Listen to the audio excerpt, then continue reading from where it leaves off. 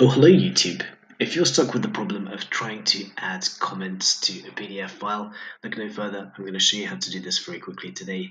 It's something that you might want to do if you're collaborating on a PDF with other translators, editors, or you're a writer sharing ideas. And honestly, it's not the best format to annotate, but there is a quick way to do it.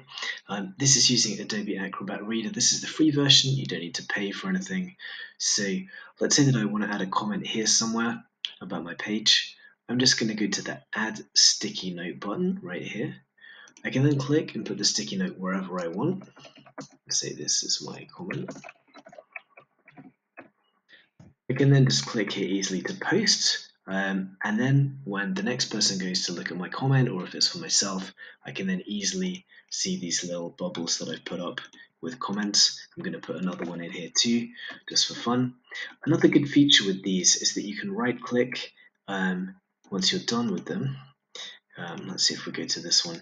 You can right click and then go to open comment panel, and you can put all of the comments in the document in one easy to read space for you. And this is very useful if you've got several comments running through a document. It makes it easy to make changes if you've got an original to go back to. So it's about as easy as that. I hope that's been useful for you. If it has, feel free to subscribe. You can click on my face that's about to come up.